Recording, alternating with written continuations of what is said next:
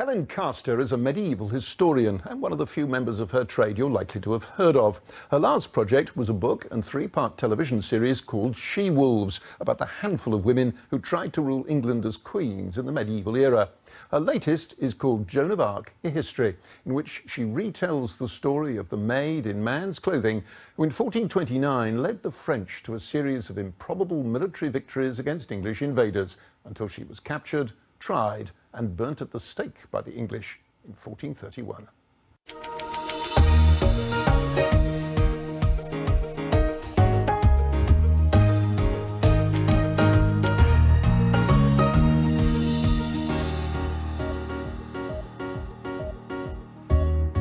Helen Castor, for those who have perhaps only the haziest notion of who Joan of Arc was and what she did, just very briefly remind us of the sort of arc of her career. Joan of Arc was one of the most extraordinary figures in medieval history. Early 15th century France was experiencing an appalling period of crisis, at war with England and also divided on itself in a civil war. And in 1429, Joan of Arc appeared as if from nowhere, a peasant girl, probably about 17 years old, declaring that she'd been sent by God to drive the English out of France and restore the rightful king to the throne, which she did, sort of. At least she drove the English away from Orleans, which they'd been besieging for months, and she led her king, the leader of one half of the French, to his coronation at Reims. And after that, the wheels came off. After that, the wheels came off, yes. She was captured, tried for heresy in Rouen by the opposing lot of French and the English, and then burned. Now, the historian today is fortunate because she's one of the very few people in the Middle Ages about whom, other than perhaps kings and queens, about whom there is a considerable written record, because the English tried her and they took copious notes of all the interrogations and the trial proceedings. And then a few years later, the French, after her death, to rehabilitate her, staged a sort of anti-trial, and we've got the records of that too. We have. They are extraordinary documents. We have pages and pages and pages of testimony, including testimony of Joan herself. It's extraordinary. And of course, after that, she went on to become a legendary figure in France. We were looking for some stills of Joan of Arc to illustrate this interview, and what we found was almost all kind of romantic 19th century images of this sort of chivalric character. I mean, tremendously attractive and a kind of national heroine, but the real Joan somehow rather gets lost in all of that. The real Joan gets completely lost. It is extraordinary. The myth-making began almost as soon as she appeared, and then certainly gathered pace after her death. And every age has remade Joan in its own image and for its own ends. And she was a difficult, a spiky character who clearly had immense charisma, tremendous impact on her contemporaries, including right up to the King of France.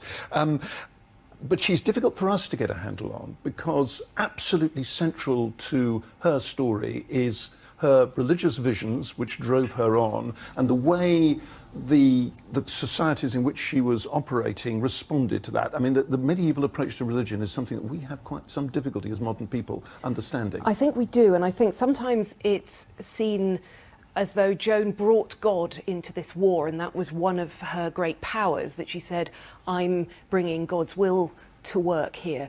Actually, the people of the Middle Ages saw God's will at work everywhere. And one of the things we have to understand is that France was struggling with its sense of itself as God's chosen people, the great Christian kingdom, and yet it was riven with division and war. How could these things be? So for Joan to bring a message from God that accorded with that sense that God might intervene in the world when all seemed lost was very, very powerful.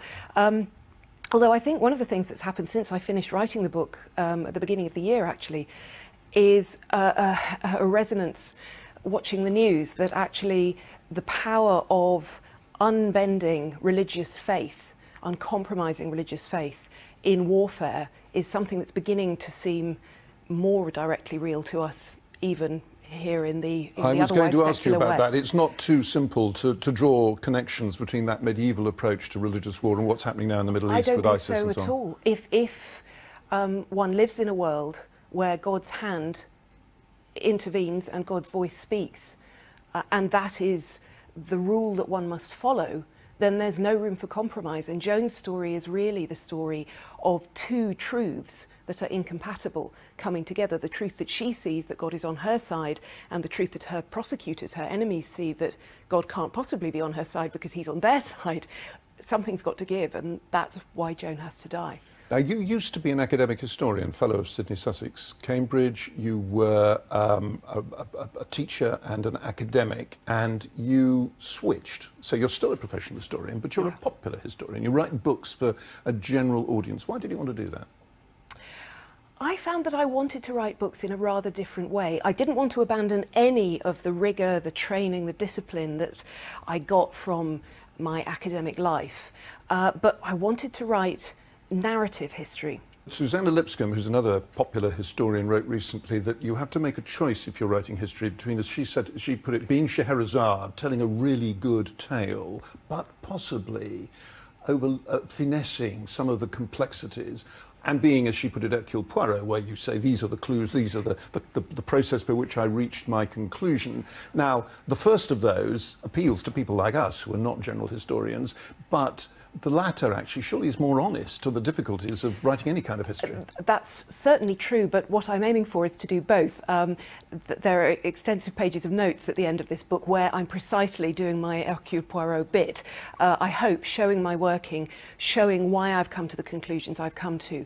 But I hope there's an honesty and an integrity too to the narrative part of the book, because I as a historian have to make those decisions. I have to decide which sources to follow, which accounts, which balancing of evidence I find most convincing. Very briefly, your last project was She-Wolves, a book and a 3-part television series which was explicitly feminist. It was about those women in the Middle Ages who tried effectively to rule, tried and largely failed, effectively to rule England as queens. Now, this is a book about another remarkable medieval woman. To what extent, if at all, is Joan of Arc a model for, or someone who modern feminists ought to know about and consider? I think she's someone that modern people ought to know about and consider. Her role as a feminist icon is extraordinarily interesting. As in almost other area of life, she's been used as a role model by both sides in the debate. You'll find conservative Catholic newspapers saying she's the scourge of modern feminism, and the suffragettes marched dressed as Joan of Arc in the early 1900s. She really is the exception to every rule. She wasn't that keen on having other women around herself. She's not unlike some other great figures, Elizabeth I, Margaret Thatcher perhaps, who were keener on being the exception than the start of a wave, as it were. But I think a woman who does something that should have been impossible is always worth looking at. Helen Castor, thank you very much indeed.